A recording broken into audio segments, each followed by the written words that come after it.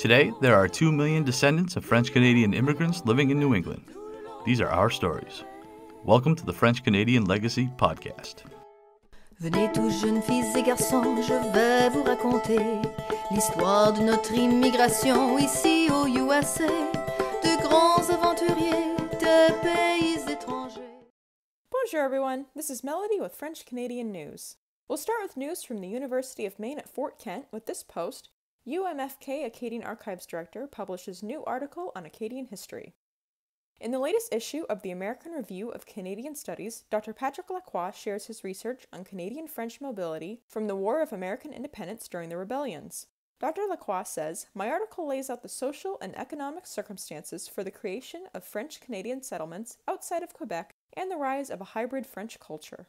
This is also a reminder to check out this class at the UMFK Acadian Archives titled Acadian History, From Colonization to Reinvention, which will be instructed by Dr. Lacroix, Director of the Acadian Archives.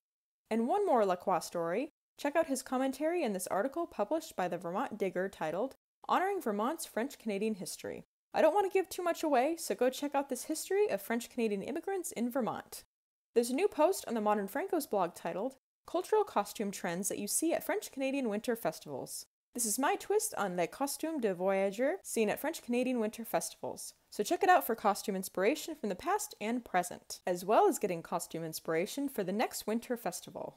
The latest issue of Le Forum has been released, so go check out the latest articles by the French-Canadian and Franco-American community, from letters to the editor and commentary pieces on our culture. The Franco-American Center in Manchester, New Hampshire has virtual French classes starting up in March.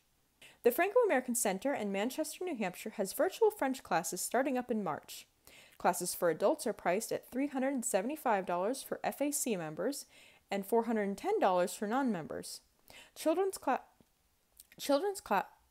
classes are also available at $150 per child with a sibling discount available. Moving on to podcasts, check out the latest episode of Franco-American Pathways, Episode 7, Ryan Fecteau's Vision for Maine. Fecteau is a young Franco-American and is Maine Speaker of the House of Representatives. He even made an appearance at the Young Franco-American Summit this past October. Find out more about Ryan Fecteau and his vision for his beloved state of Maine. And now on to events. On February 22nd, check out this event en français, Can French Be a Lever for Business Development? This panel will be an opportunity to meet Franco-proud and Franco-responsible personalities involved in the business world in the Americas. They will share with you the added value of doing business in French in their respective fields and will discuss the economic potential. Previous guest of the FCL podcast, Joseph Dunn, is part of this panel. That's all I've got for you this time. Everything I've covered today will be linked in the French Canadian Legacy podcast episode description. Merci for listening.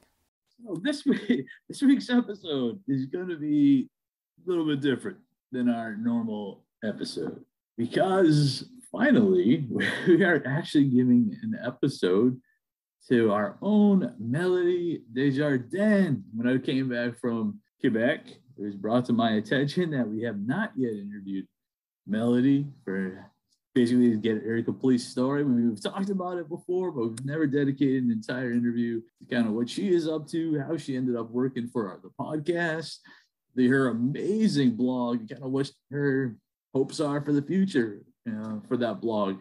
So it's going to be different. It's not going to be a typical interview.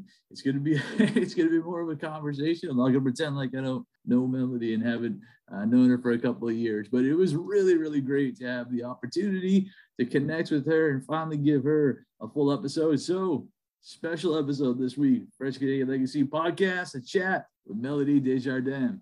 You have a picture. The first image that you see when you go is a picture of Frontenac, Chateau Frontenac, which is up in Quebec City. I know we've talked about the fact that you've never been to Quebec City. When are you going to remedy that? This is important. As soon as I can. When I have time to travel up there, I just don't know when that will be.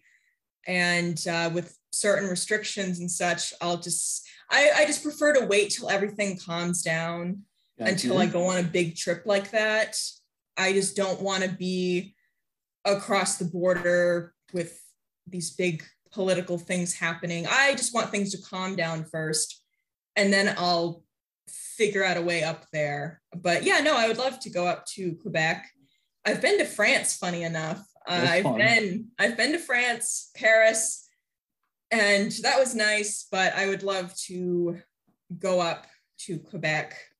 And yeah, I chose the Frontenac because it seemed to me that that was the monument for Quebec. So Paris has the Eiffel Tower, and Quebec City has Frontenac. So that's why I chose. Yeah, Chateau Frontenac is definitely the image that comes to mind for a lot of people when they think about Quebec City. It is very, very cool. It's a pretty sweet hotel. A lot of people, it's funny, talk to Americans who have no idea that it's a hotel. But yeah, it is a pretty sweet hotel. Yeah, I would love to go up there. Super expensive.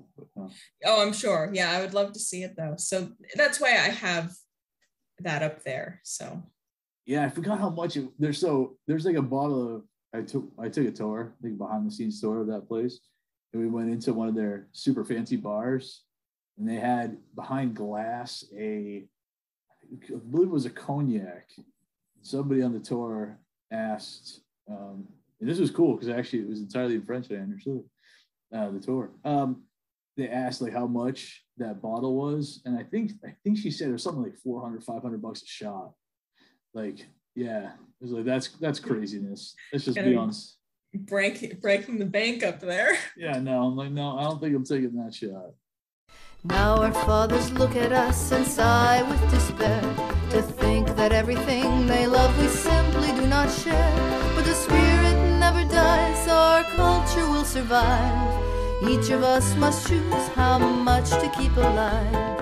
Each of us must choose how much to keep alive. Special thanks to Josie Vachon for providing the music. You can find more about her at josievachon.com. This podcast was produced and edited by Mike Campbell. If you have any questions or comments, please email us at fclpodcast@gmail.com. You can also follow us on Facebook, Twitter, and Instagram at FCL Podcast for more information about the topics discussed. If you enjoyed the show, please subscribe and leave us a review on iTunes or wherever you listen to this episode.